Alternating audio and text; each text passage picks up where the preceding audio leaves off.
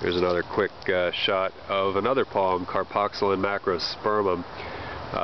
Relatively new to Central Florida, growing by relatively new, I guess 10 years, so, or more, or just a little over, but yet not a ubiquitous species. So here's the cold damage at 26, 27. You see there's a little life to it.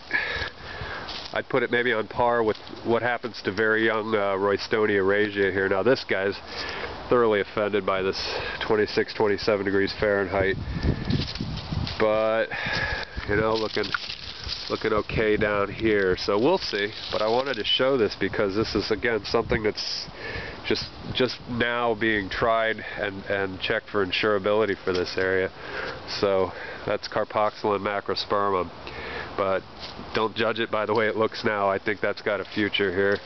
And one of these, Beccaria phoenix madagascariensis, again, different location, maybe marginally warmer, but again, no damage on that one. I've got an alfredii about 30 yards from here that's looking really rough, but everything around it, including an Alligoptera leucocalyx, is looking rough as well, so it could be handicapped for the situation that it's in.